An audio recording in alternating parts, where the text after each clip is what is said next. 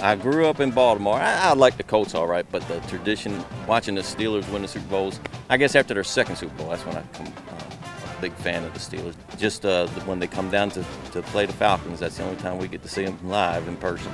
If you didn't know that was the Atlanta Dome, you would swear that the Steelers had a dome as their home field, because that's what it looked like. It looked like Pittsburgh South. Well, with the help of the Steeler Nation United app, we were able to find some local bars. It's been exciting. John has turned me into a Steeler fan very much, and so it's been very exciting. He gets overly exciting and sometimes. a Penguins fan too. Yes, and I have to go to the room sometimes because he yells at the TV a lot. Well, Super Bowl 40, I was in Afghanistan. I guess it'd be like week 12 because it was 5 games left in the season, and you had to pick your team, and I picked the Steelers to win the Super Bowl, and this guy said, "You're crazy, they got to win all 5 games just to make it in as the last wild card."